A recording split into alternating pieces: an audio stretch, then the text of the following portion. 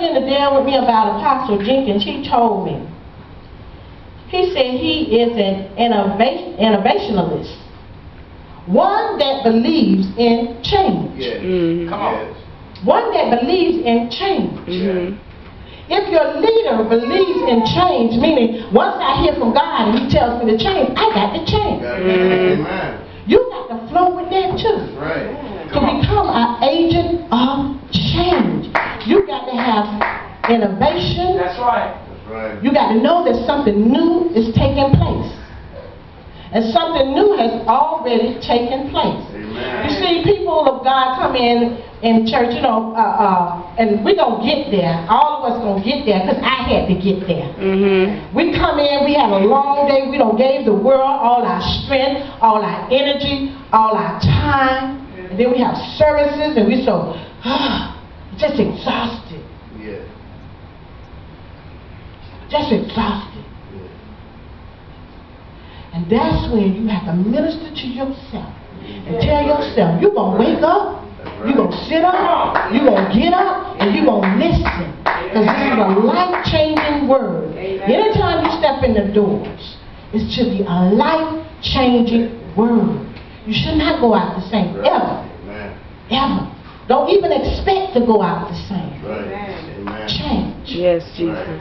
Innovation. To renew. Affecting a change, the established order is introducing something new. So when you start flowing in the apostolic, really flowing in the heaven, it's always going to be something new introduced to you. Always something new. Always something new. Your flesh going to want to rebel. Your mind going to tell you don't take that. You don't need that. Why we got to do this that way? Why we got to do it the new way? Why? Come on. Why? Because God said it. Same God, forever changing things. Changing and changing. If you're going to truly be apostolic, the murmuring got to be uprooted. The complaining got to go. The self got to go. And flesh, you got to definitely say bye-bye to flesh. Amen.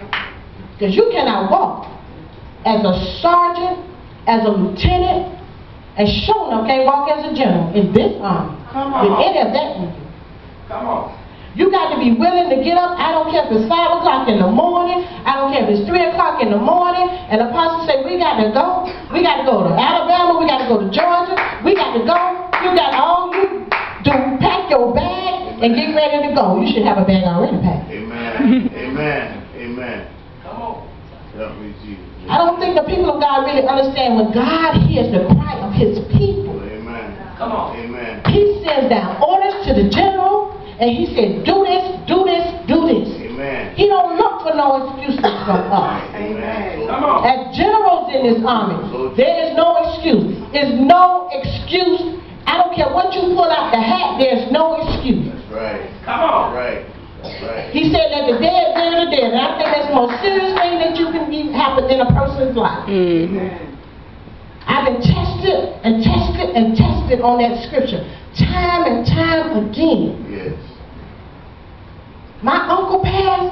God said, let the dead bury dead. I meet you in Georgia. You asked me to save him. He lived like hell all his life. My God. 2 days before he died, he got saved. That God didn't even allow me to go to the hospital.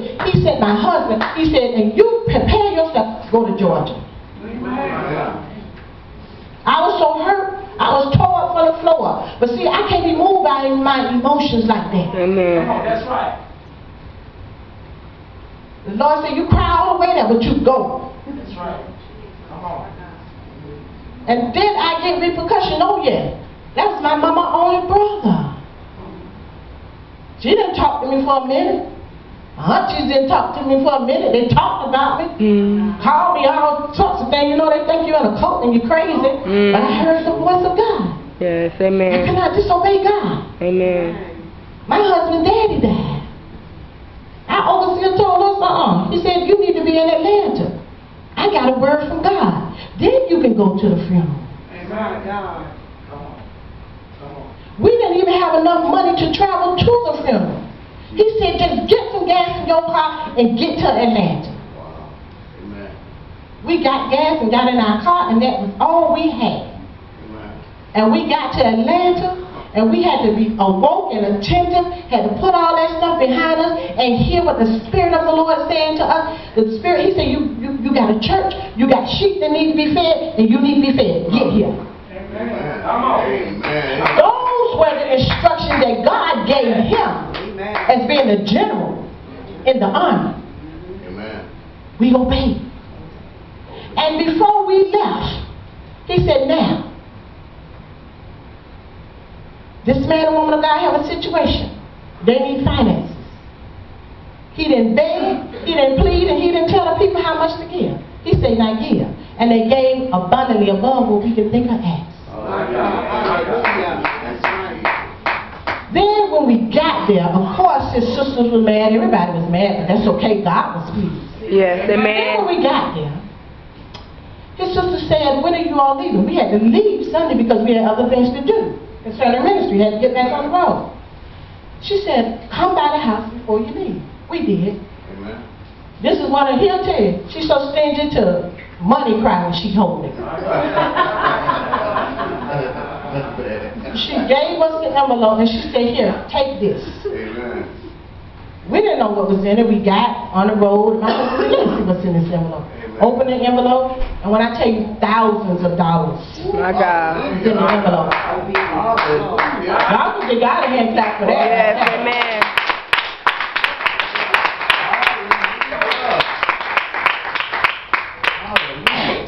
Trust me, we as leaders don't like sharing our business because sometimes people take it the wrong way. But I shared it with you all to say you got to be obedient to God, regardless of what situation is going on. That's right. We feel like our business ain't nobody's business, but God said your business, you ain't got no business. Come on. You tell what I tell you to tell, and then go again. You want to try to hold on to stuff. Okay. God said you tell it because it'll bless somebody. Yes. You got to understand, when you're walking in this army, your business is God's business. He'll tell you, you better tell it. Amen. But I sure enough, man, God didn't like telling nobody my business. And I tell it all. I'm like, Lord, have mercy. All right. I tell on me. All right. Y'all don't have to worry about nobody talking about Apostle before, because I'm going to tell it myself. Amen. That's right. When you have something that is new, it's fresh, it's unusual, new stuff. I want to show you all something. Now, when you just think of the word new. When you think of, you get a new dress, new pair of shoes, new car, new house, just think about the word new. What goes through you when you get something new? You get excited.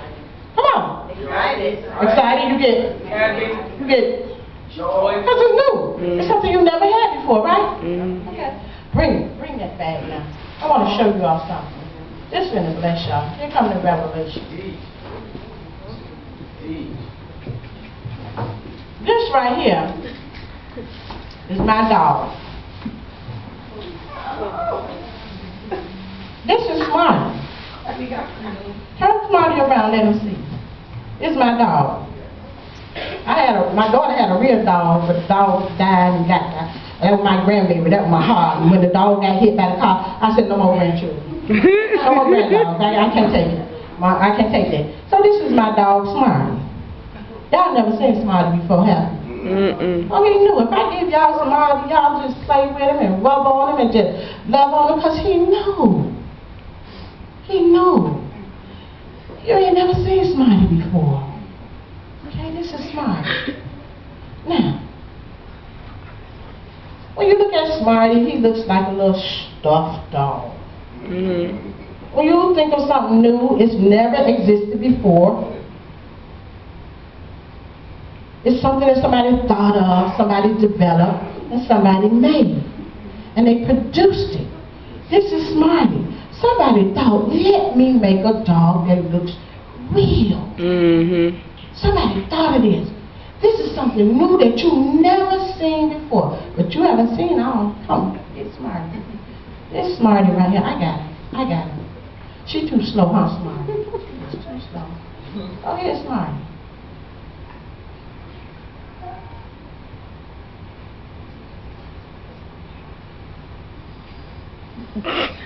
Smarty play too much. This is Smarty. Oh, you've never seen that before. And a stuffed dog. That's right, Smarty. My baby want that dog. Look, my baby want that dog. Look at that, Smarty. Talk to him. That's Smarty.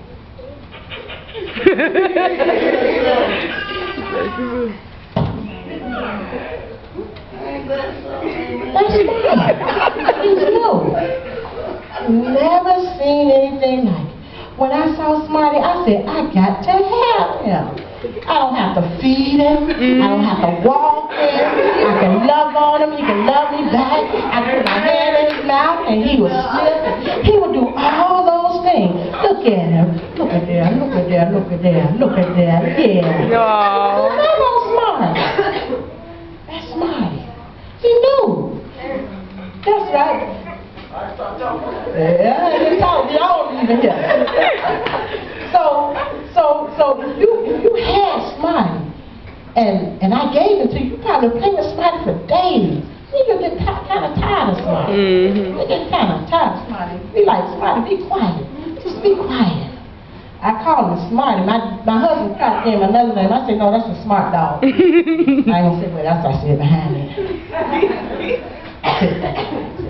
So, this is something that was produced by somebody. Remember we talked about being an innovator. So the Lord said there's innovators in here. That you can create something new that has never been seen before. Because of the anointing that's in this place. So if you are innovators, then you need to get to creating. Do you know how much Smarty costs? You know how much that dog right there costs? That dog costs about I'm watching it now.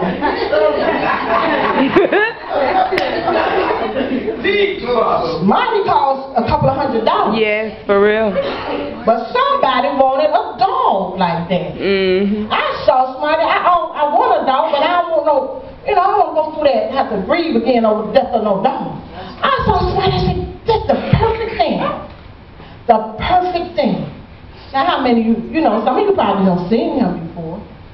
And some never seen him before. Yeah, he trying to get a chance to do all that kind of stuff. Now he's really like, who wouldn't want Smarty? Look at him, he's sad now. Who wouldn't want Smarty?